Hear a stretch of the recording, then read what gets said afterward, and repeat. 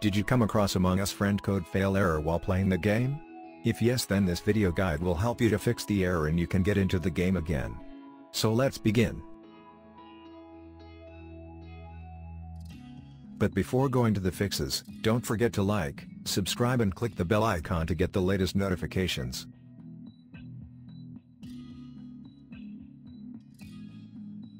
Method 1. Restart Among Us and device. Restarting the Among Us game and your device can help to fix the error. Follow the steps. First, close Among Us game completely on your device. Now, restart your phone by pressing the power button. Method 2. Check your internet connection. Encountering slow or unstable internet is also another reason for Among Us friend code fail error. So you should check this and try to resolve the internet problem. Turn off your router and wait for a few minutes. Method 3. Check Among Us friend code. Here's what you have to do.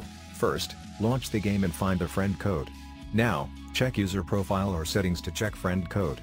Here, verify the code you want to use and make sure they are correct.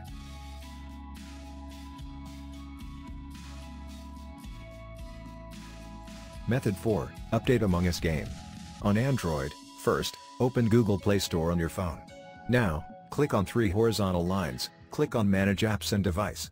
Next, move to Updates tab, check if Among Us app needs any update. Finally, tap on Update.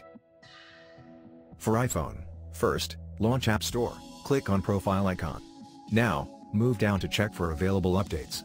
At last, tap on Update option.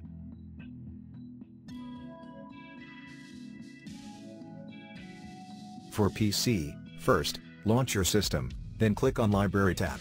Now, find Among Us game from the list. Click on Update option if any available. After that, open the app and check if the issue is resolved. Method 5. Check Among Us server status. Such kind of error can also occur due to server outage. If this is the reason, then the app will not work and you have to keep patience. The best way to find the server error is by visiting Down Detector website.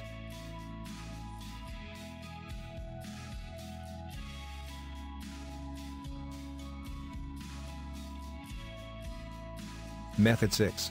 Take help from Among Us support. Here is how to contact Among Us support. First, open the official website of Among Us or InnerSloth. Now, find Contact or Support option that you will get in the footer section, or you can get it in Help.